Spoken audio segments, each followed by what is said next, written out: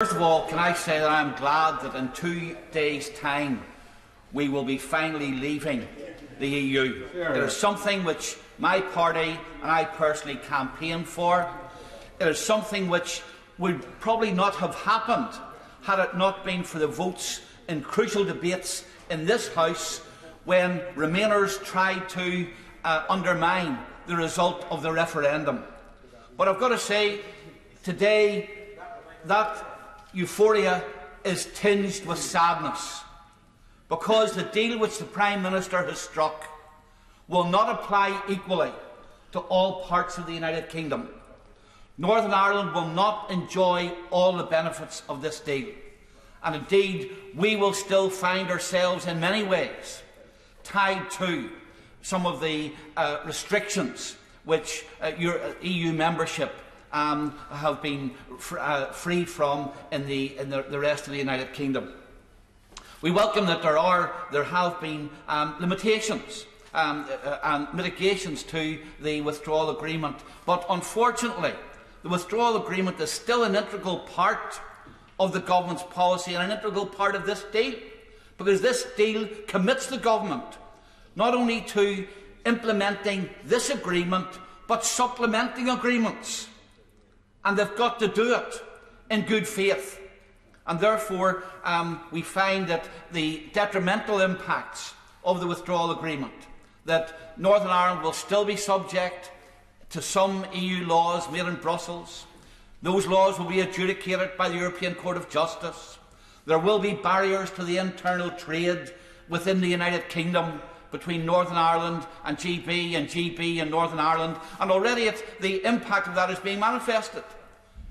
GB companies are no longer, and indicating they will no longer supply to Northern Ireland. We have seen that VAT on cars will increase in Northern Ireland, and cars from the 1st of January 20%, second-hand cars 20% dearer in Northern Ireland as a result of VAT rules applying, and a whole range of other things. Tom, give way. I will. Thank you for giving way. Does he agree with me that there seems to be no protection for the single market regulations, in particular for banking and investment firms? There's not even the option for our firms in Northern Ireland to apply for authorisation to the equivalent of the FCA. Does he feel that that's an anomaly that needs to be addressed as well?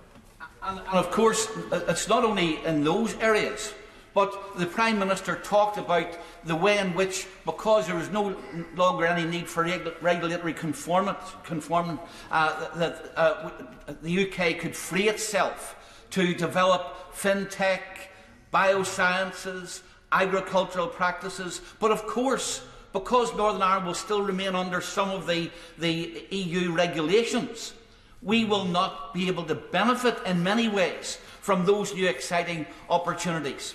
However, having said that, Northern Ireland will still be part of the United Kingdom, and I know that people have said that this deal will drive a wedge in the Union. The wedge in the Union can only be driven when the people of Northern Ireland decide that they no longer wish to remain part of the UK.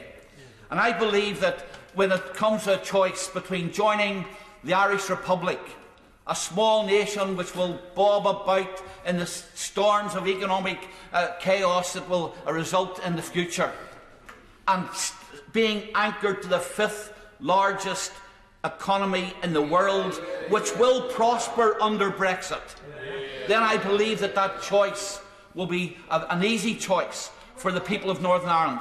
What I would say, though, to the Prime Minister is, Prime Minister, there will be economic damage as a result of our exclusion from this agreement. But there are opportunities. There's a joint committee.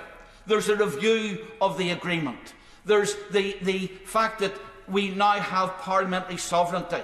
There's the fact that the government can act unilaterally to undo economic damage. And we will continue to press you and your government, Prime Minister, to live up to your promises that Northern Ireland will not be disadvantaged as a result of the deals which you have done. Let me finally say that we will not be voting for this deal today, and I think the reasons are obvious, because we're excluded from many of its benefits. That does not mean that we have any common cause with the petulant Remainers in this Parliament who want to undo the referendum.